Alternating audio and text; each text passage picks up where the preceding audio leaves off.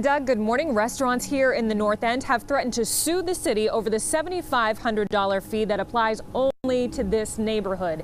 In a letter to restaurant owners on Friday, Mayor Wu cited neighbors' complaints about noise, congestion, rodents, and dirty streets, writing if the majority of restaurant owners don't think her plan works, then she's prepared to rescind North End outdoor dining before the start of this season.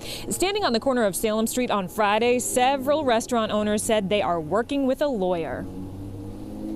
Unless we are treated like other businesses in the city of Boston. Okay, if we're not treated that way, the lawsuit is coming.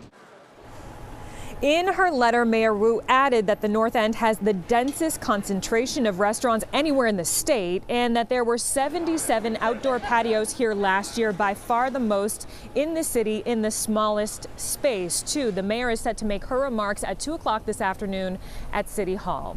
We're live in the North End this morning. Jennifer Egan, WCVB News Center 5.